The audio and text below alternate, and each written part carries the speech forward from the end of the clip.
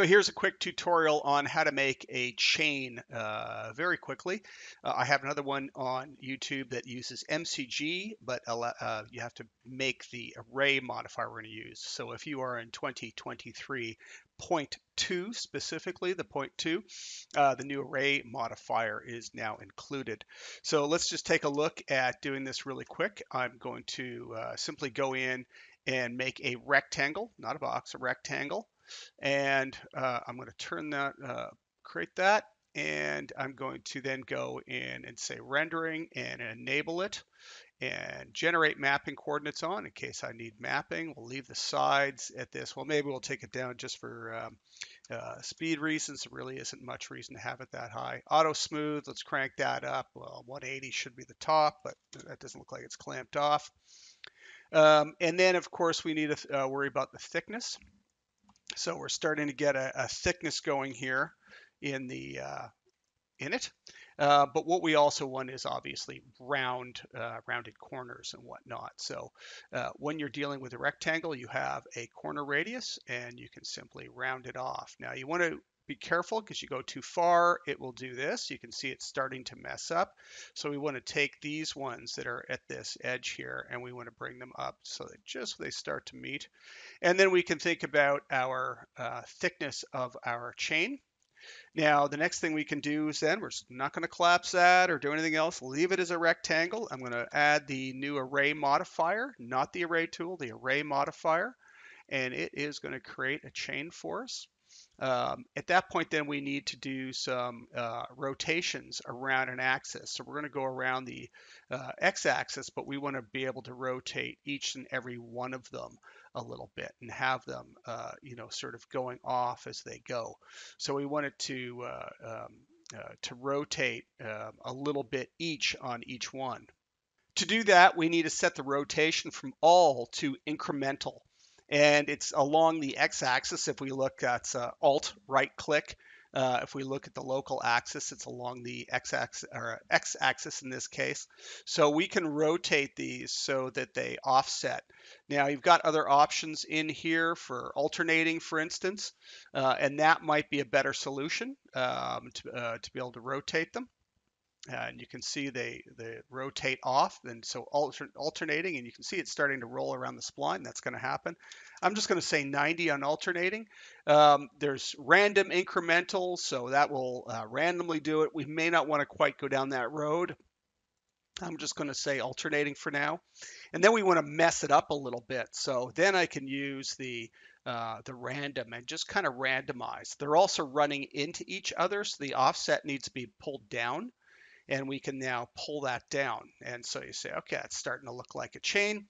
Let's then create a spline. And in this case, I'm just going to go ahead and use the freehand spline and just draw the spline down wherever. Now you'll see that that spline is being drawn by default now because we turned it on with the renderable on. We don't need that. So I'm going to go ahead and I'm just going to draw that going over itself.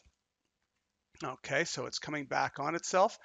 I'm going to go to the back to our chain, and I'm going to add the path deform modifier. So now we've got path deform. I'm going to say path deform on the chain, and it's looking like it's doing something really crazy. So what we want to do is we want to find first the correct axis is X. And you'll notice it's deforming each link. That's not something we want. So we can say preserve form by element. And now each element is on that chain. And then all we need to do is go back down to the array modifier with show end result turned on. And we can turn up the amount of chain links we have, and it will just, create us a chain. Now you'll notice the chain is running back into itself here, and we could go and fix that. But an easy way to fix that is actually by adding a modifier that is going to correct it for us. And it's called Spline Overlap.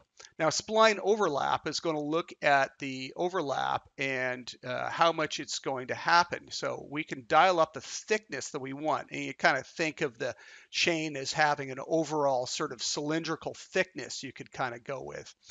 And then that will make it lay back over itself. We can then play around with the drape, and that's kind of how much it is relaxing over it completely. So, maybe a chain needs to be something like that. Looks pretty good.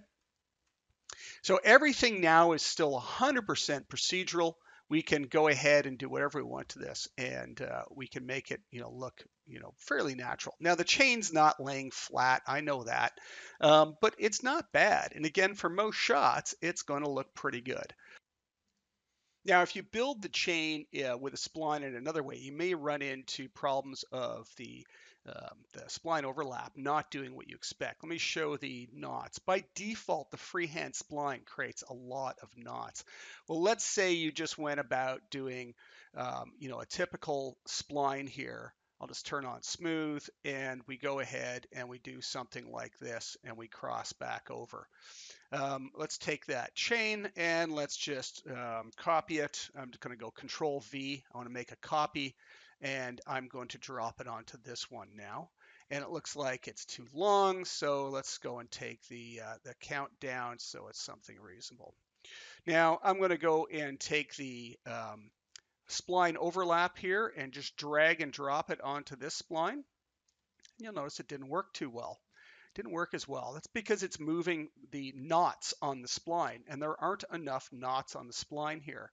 So down below the spline overlap, I'm going to add Normalize Spline Modifier. Now what the Normalize Spline Modifier does is it allows you to be able to add more spline knots. So if I turn it off here, the show knots, I can turn it on here, and we can take a look at them. Actually, it's not coming on for some reason. Oh, probably because this is turning it off at the top of the stack. So I'll put that back on. So you can see I can add more. Okay, and it does, when you're using the by length, you'll end up with ones close together at the end. Sometimes I'll just go to add by count. And then crank it up, and now you'll see there's more knots on the spline.